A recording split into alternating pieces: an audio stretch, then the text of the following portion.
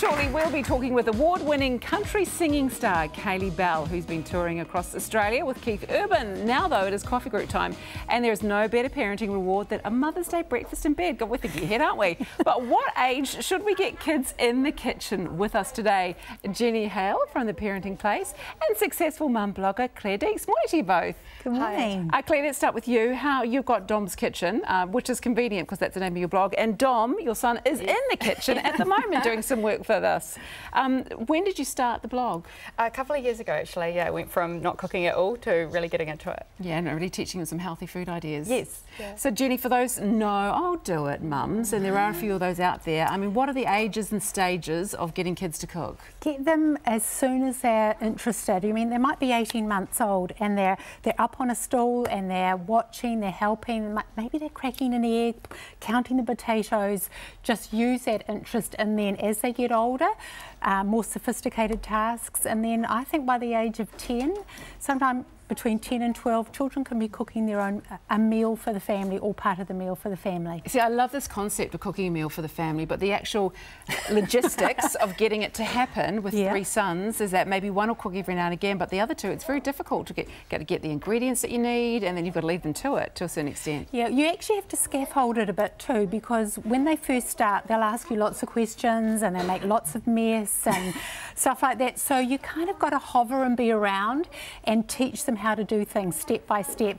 Then when they're between 10 and 12, if you've done that all throughout the years, you can actually stand back and let them go. We had a little list inside our pantry door of the things that our kids could cook, so they'd go to that list, and I mean, they had about 10 meals that they could do. That's actually a really good idea, and I guess you can start them late anyway. Claire, why do you think it's important for the kids to get in there and create good family values and good meal values? Well, aside from the obvious benefit that you actually get to maybe have someone do something for you. Eventually, I'm looking forward to that. But I think just it's showing that the more involved the children are in either choosing, like shopping, selecting, preparing the food, the more likely they are to eat it. So I think that's a major plus. So they will try new things out. More likely to try new things if they've actually seen a bit more of the process where the food comes from. Dom is obviously incredibly keen on the spiraliser. How many vegetables do you get spiralised in your house per day? A lot, yes. If I leave him to it, we already had to go to the supermarket on the way here to get some more because he spiralised them all last night. I'll tell you what, those spiralised veggies, that spiraliser, I've got one of those. It's just the business. It's so much fun. You can just spiralise absolutely anything.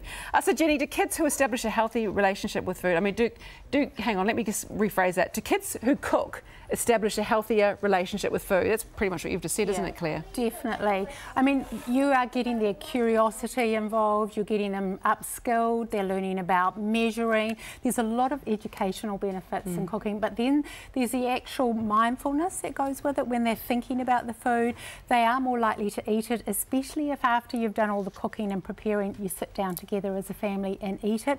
It's knowing that if you sit down at a table and think about what you're eating, you're doing better for yourself. And it's a really nice thing to do, but we don't always all have time to do that, but we should try and make time at least once or twice a week. Yeah, or even 3 times a week. Even 3 times a week. Listen to Jenny with the pressure. Claire, just finally, what are some top tips for getting kids into the kitchen? Some easy things we can do. Yeah, well, I think first of all is just get them involved in the process, like we said. Maybe visit a market rather than, I know a lot of people horror stories with supermarkets, so a market might be a better idea. Keep it really simple. Dominic just helps with like the egg cracking, pancakes, pizza, putting the toppings on the pizza, meatballs, and also make it fun. We do making fun names for the things and doing spinach and bread, like Shrek bread, stuff like that. Give it a funny name, funny colours, funny shapes. And get them started young. Yeah. This is the thing we need to do, get them started young. Well, thank you so much. So let's get them all in the kitchen there so they can cook us some dinners, maybe by the time they're 20, and end up like our very own Chef Mark too.